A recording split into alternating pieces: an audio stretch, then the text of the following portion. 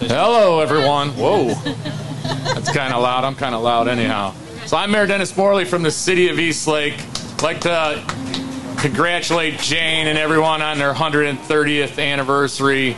They've been a big part of Eastlake for over all 130 years? No, but we've been in Eastlake for 50 years. Yeah, for over, we'll go with over 50 years in Eastlake. So again, they're one of our bigger businesses here, and it's great to have that I could be here for their 130th anniversary, and we wish them very many more years. Also with me today is Katie Berger for Congressman Dave Joyce's office, and she's here to give a little proclamation, and I believe a plaque. So here you go, flag. Wow, Katie.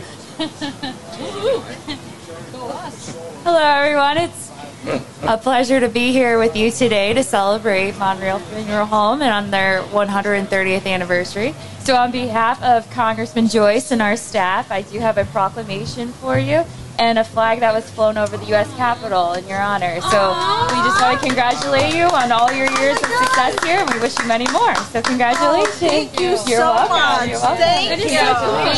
Katie, nice to meet you. Thank you for being here. I just want to say thanks to everyone who's here, and of course, especially this really means a lot to us here. And just say thank you, please.